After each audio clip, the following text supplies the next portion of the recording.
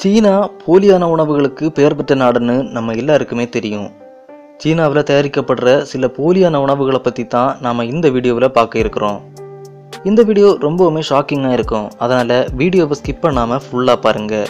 தமிழ் ஒன்றரை சேனலுக்கு நீங்கள் புதியவராக இருந்தால் நம்ம சேனலை சப்ஸ்கிரைப் பண்ணிக்கோங்க. அப்படியே பக்கத்தில் இருக்கிற பெல் ஐக்கானையும் கிளிக் பண்ணிக்கோங்க. Fake X. இப்போ எல்லாம் மனிதர்கள் ஒரு நாளைக்கு குறைந்தது ஒரு முட்டையாவது சாப்பிட்றாங்க.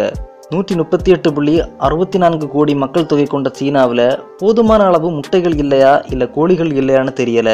ஆனால் சில வியாபாரிகள் காசுக்காக போலியான முட்டைகளை உருவாக்கி விற்பனை செய்கிறாங்க. இந்த போலியான முட்டைகளில் வெள்ளை கரு ஒரு விதமான இங்க் மற்றும் ரெசின்ஸ் மூலமாக தயாரிக்கப்படுது. மஞ்சள் கரு ரெசின்ஸ் மற்றும் பிக்மெண்ட்ஸால் தயாரிக்கப்படுது. இதை ஒரு முட்டையோட ஷேப்க்கு மாற்றினதுக்கு அப்புறமா மெழுகு, ஜிப்சம் மற்றும் கால்சியம் கார்பனேட் போன்றவற்றை சேர்த்து ஒரு முழு முட்டையாவே மாற்றிடுறாங்க. கிட்டத்தட்ட இதில் சேர்க்கப்பட்டது எல்லாமே கெமிக்கல்ஸ் தான். கண்டிப்பாக இந்த மாதிரியான முட்டைகள் உடல் நலத்திற்கு தீங்கானது. அது மட்டும் இல்லாமல் இந்த மாதிரியான முட்டைகள் மெமரி லாஸை ஏற்படுத்தும்னு சொல்கிறாங்க. Plastic rice. சீனாவோட இன்னொரு பிரபலமான போலியான உணவு தான் பிளாஸ்டிக் ரைஸ். இந்த plastic rice potato, sweet potato மற்றும் சாதாரண பிளாஸ்டிக் பை தயாரிக்கிறதுக்கு யூஸ் பண்ணுற பிளாஸ்டிக் போன்றவற்றை யூஸ் பண்ணி தயாரிக்கிறாங்க.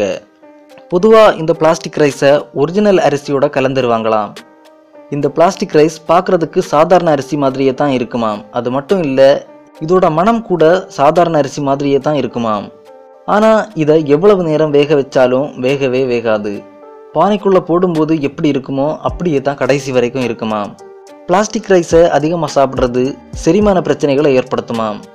டெய்லியும் இதை சாப்பிட்டா விளைவுகள் ரொம்ப மோசமானதாக இருக்கும். பன்ஸ். ஏழை மக்களோட பசியை போக்குற உணவுகளில் ஒன்று தான் பன். ஏழைகளில் இருந்து பணக்காரங்க வரையிலான உடம்பு சரியில்லாதவங்க விரும்பி சாப்பிட்ற உணவுகளில் இந்த பன்னும் ஒன்று. எல்லா நாடுகள்லையும் மாவு, முட்டை, பால் போன்றவற்றை யூஸ் பண்ணி பன் தயாரிப்பாங்க. ஆனால் சீனாவில் சிலர் அதிக வருமானத்துக்கு ஆசைப்பட்டு கார்ட்போர்டில் இருந்து பன் தயாரிக்கிறாங்க. கார்ட்போர்டை தண்ணியில் ஊற வச்சு அதில் ஒரு சோடாவை மிக்ஸ் பண்ணி பன்றி கொழுப்பை அதோட சேர்த்து பன்ஸாக தயாரிக்கிறாங்க.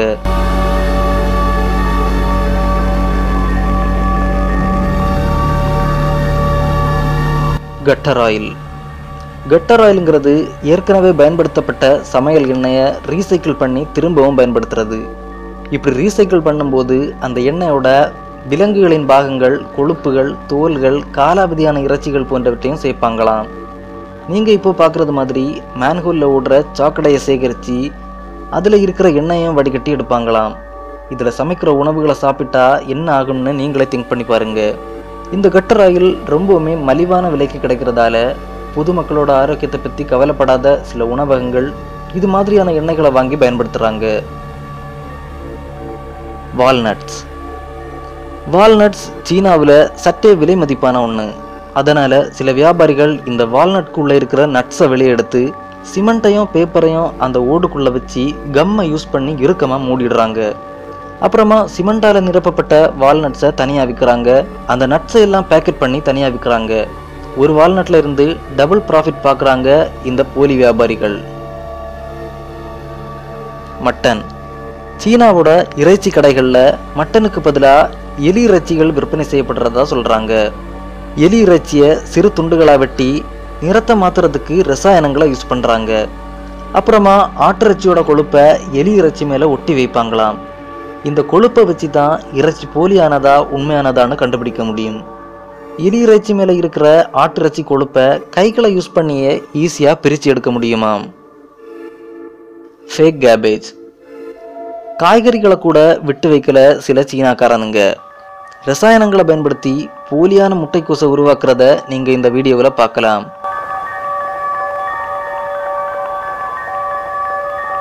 மக்களோட ஆரோக்கியம் மேலே அக்கறை இல்லாத சில பணத்தாசை பிடிச்ச கேடுகட்ட வியாபாரிகள் தான் இந்த மாதிரியான போலியான காய்கறிகளை உருவாக்குறாங்க.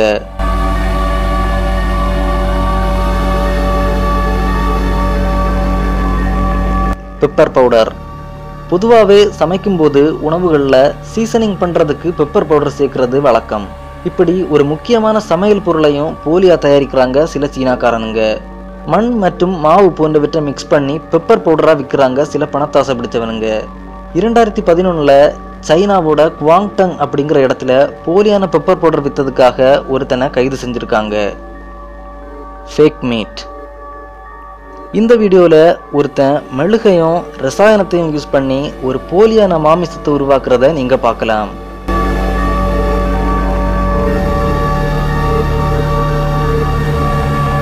இந்த மாதிரியான போலியான உணவுகள் மற்ற நாடுகளுக்கு மட்டும் இல்லை, சீனாவில் வாழுற மக்களுக்கு கூட போய் சேரக்கூடாது அப்படிங்கிறது தான் என்னுடைய விருப்பம்.